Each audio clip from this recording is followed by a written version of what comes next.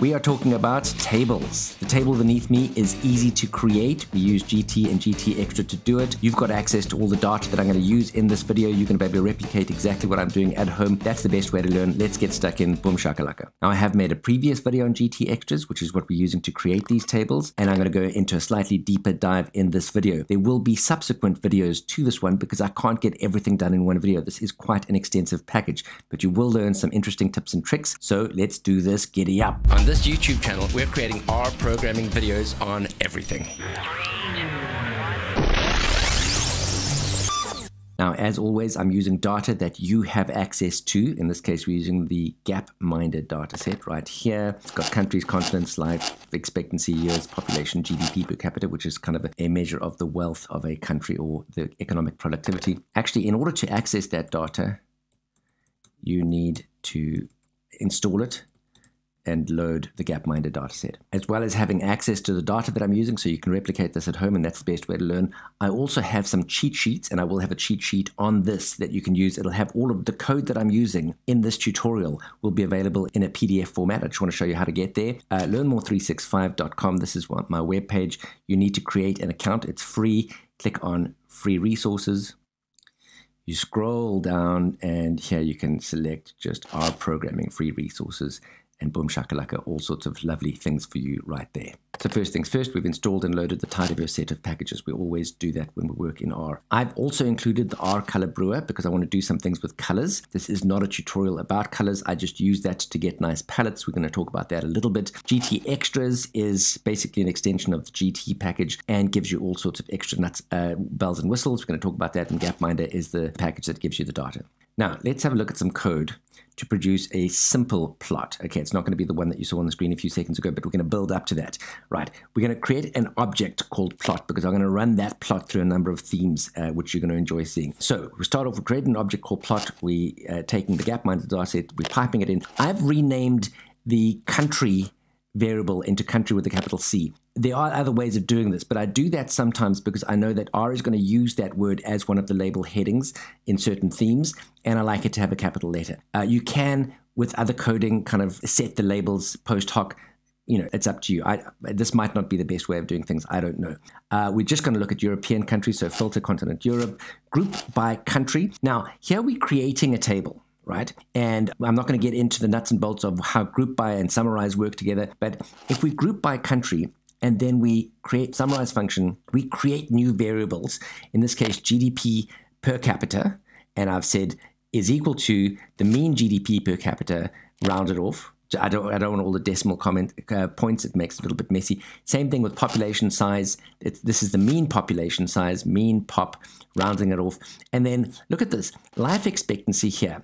I've got this as a list, okay, and that's quite important. And I'm going to show you, basically, if I stick in an extra line of code here and I go view, and have a look at what that looks like. We get a table that has, okay, by country, we've got GDP per capita, population size, these are averages. And then under life expectancy here, we've actually got a list. We've got all of the life expectancies for that particular country. So we've created a basic table, right? But it's a bit messy. That's not very presentable. The next line of code, you have got a range by GDP per capita, but I've actually got a negative sign in the front saying instead of starting smallest to largest, I'm starting largest to smallest. Got it. Head 10, I just want 10 lines of the output just so that the tables we produce are just easy to look at for the sake of this tutorial. Okay, and here's where all the magic starts. GT, so gtExtras is a kind of continuation of the GT package. If you install you know, if you load the gtExtras package, GT is automatically there, and that'll produce a little table. And then we add in a couple of lines of code just to make the whole thing look a little bit better. So GT plus plot PLT underscore dist, which is distribution. And in the argument that I'm putting in there is life expectancy. Remember, we said life expectancy is a list. It's a whole lot of data. It's all of the life expectancies for that particular country. So it's going to produce a little, you know, a distribution of that in our plot. Easy peasy lemon squeezy. Tab header, this is just the heading that goes above the respective column headings. So I've said GDP and population size of Europe. And then cols align left is the argument. I like everything to start on the left-hand side. I think it looks neater, right? So If I run that, it's going to stick all of that into this object called plot, and then I'm going to run plot, and you'll see what happens. And we can see beneath me it's produced a table, not quite as pretty as the one that we're building up to, but this is a good start. It's done everything that we expected it to do. It's quite neat and tidy. We can just have a closer look at that. It's much neater than what you would get just with a normal output. And this is quite presentable, but we're going to add in a couple of extra bells and whistles. The first thing that I want to look at is themes. So gtExtras comes with a number of themes. And there's a couple, and I'm just going to go through each of them so you can see what they look like. Let's look at the first. It's theme 538. I'm not quite sure where that number comes from, but anyway, it is what it is. Now let's look at the dark theme. Now there's another theme called ESPN. We've got an XL theme. We've got a Guardian theme, and I like this one. And then we've got a theme called PFF. Now, for the rest of the video, I want the PFF theme assigned to our plot. So I've said plot, assigned to plot, pipe operator, GT themes, PFF. So from now on, plot includes this theme. So let's have a look at a couple of the things that we can do with this plot. Okay, let's get our code up here. Right, the first thing that I want to do is I want to take the countries Iceland and Belgium and just highlight them in pink. So easy peasy lemon squeezy. We've got a function called gt highlight rows, and the argument inside that function is rows equals country in concatenation Iceland and Belgium, comma fill equals light pink. I mean, it really is exactly that simple. And if we run that code, voila, our same table with Iceland and Belgium in light pink. Now, the next thing I want to do is I want to create some bars for GDP per capita, and it's going to be GT plot bar, so PLT is for plot bar, and then percentage. So you can just create bars, or you can create percentage bars that shows you kind of relative to the biggest amount in that particular group, what percentage each of them are. Then the arguments there within are, we want this to happen to which variable? The GDP per capita variable. We want the bars to be filled in steel blue. That's the color that I've chosen.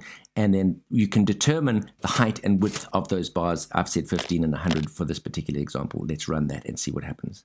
Boom shakalaka, a lovely plot that includes a bar plot on GDP per capita. So easy peasy lemon squeezy. The next thing that I want to do is I want to add in some colors, right? And I want to add, let's look at the code and then you'll see what it turns into. I want the population size column to have colors associated with each value.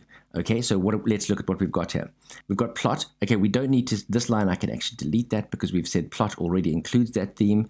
Happy days. Now, GT color rows, right? So the rows are going to be colored, but not the entire row. We're specifying in the argument here that it's just of that row, of every row, just the column population size needs to have this applied to it. And then we want to use this palette. And this is where our color brewer comes in. Pastel 1 is kind of a nice palette. I like it. There's a lot. You can use any of them. That's fine. And then we've re-included our GT plot bar percentage that came just now. And if we run that, that's the plot that we started out with at the beginning of the tutorial. It looks absolutely lovely. You can see in the population size, we've got colors there. You can use any kind of colors you like. Actually, there's all sorts of things you can do there. I'm going to stop there. We're going to do other videos on gtExtras in the future. Click on the link on the screen that you can see right now if you want to go to get the free resources. Watch another video. Don't ever change. Don't do drugs. Always do your best. Speak to you soon. Take care. Bye.